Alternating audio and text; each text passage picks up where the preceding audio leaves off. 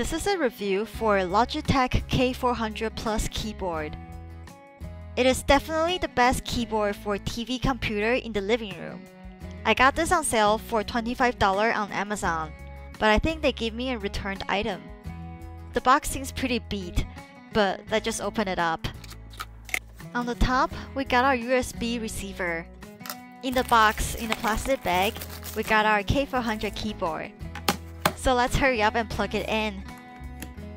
It just does everything that you needed here. There's a touchpad that supports multi-gesture that lets you scroll up and down the page. There's the left and right clicks underneath. On the top, we have these volume controls. There's also another left click on the top left corner in case you want to drag with a balanced hand or your right hand is just not available to click. There are 84 keys and are very compacted here. The keys are very flat and it is not very comfortable if you type on this for a long period of time. It is, however, very useful to put it in the living room.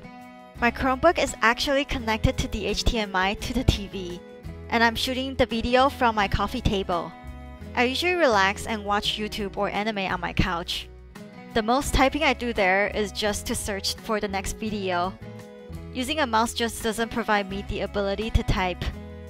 I actually have this exact same model for at least 5 years now. I just lost the USB receiver from a recent move, and I really miss this keyboard experience. A few things that I noticed that changed though. The logo on the front of the keyboard looks different. Instead of the Logitech K400 Plus, now it's just K400 Plus. The back plate of the battery seems to have more text now. Speaking of which, there is a USB receiver holder on the back, so there was no reason for me to lose it at all.